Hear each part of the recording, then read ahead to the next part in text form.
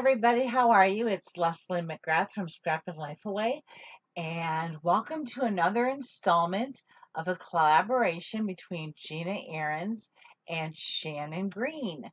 We're going to be using Shannon's Custom Keeper, and we're going to be making a layout using at least this isn't one, this is at least one of Gina's stencils. So what I've done, I have 4 signatures in here that if you saw my video that I did the other day, I have taken one of the signatures out. Let me pull you out a little bit so you're not in so close. There you go. So here's one of the signatures. This is the front. Here's the middle and the back. I have taken some blue painter's tape just to protect this back page. And I've just opened it up like this. And I have some of Gina's stencils that I've already used. And so I've decorated them, and that they're going to be going on here. I'm so excited. This is going to be really cool.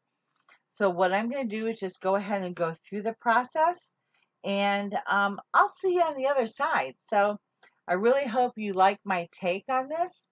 And again, just wanted to let you know any supplies that I use will be listed in the description below, as well as links to all the other girls in the design team.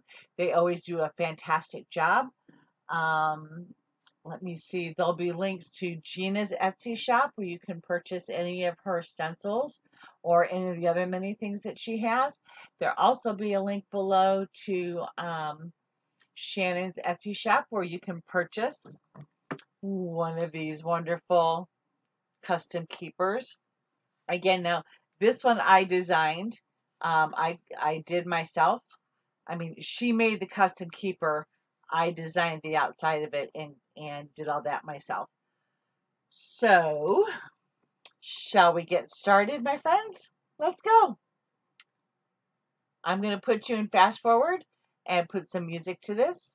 If you have any questions, please leave them in the comments below. Don't forget to like, share, and subscribe. And let's get going on this. I'm so excited.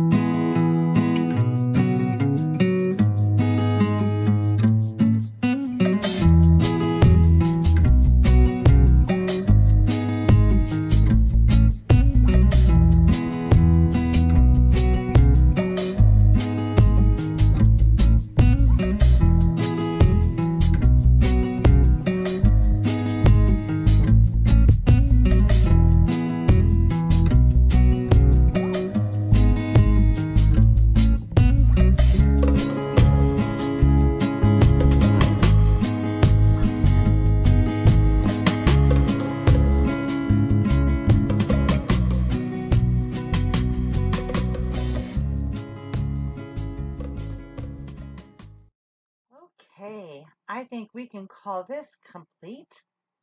I think it turned out wonderful. I was able to utilize both Gina's stamps here as a small border and her stencils throughout the whole background and also in the right here. I just think it turned out really great. So I think we can call this done. So if you would like, if you like the custom keepers, and I'm telling you these things are awesome, please make sure you go to Shannon's Etsy store. The link is below, and check out her custom keepers. And if you like the stamps and stencils that I was showing you, then you can check out Gina's Etsy store, and she has a ton of stuff there as well. And the link for that is below. And all the items that I used to create this layout is also linked in the description below. There's the item with the link number with the link next to it. I am affiliated with Amazon, and I do make a very small commission on anything that you purchase through my Amazon store. It's not much, trust me. It's not much at all, but at least it does help to pay for my supplies. And also, there's a link to my tip jar. If you like what you see, if you like me to keep if you like me to keep being able to have my content be free on the YouTube platform, well, then please feel free to drop a tip in the tip jar if you're so inclined. I don't think you need to have a PayPal account to do that. But also, most importantly, too, is we have some really great designers on Gina's design team. They're taking part in this collaboration, and their links are also listed in the description below. So give the girls, give them a check them out. Be sure to like, share, and subscribe, and give us a thumbs up if you like it, if you like the videos. And most importantly, most importantly, please be nice. Life is short. You need to be nice. It really, really is not that difficult. Have a great night, y'all. Talk to you soon. Bye-bye.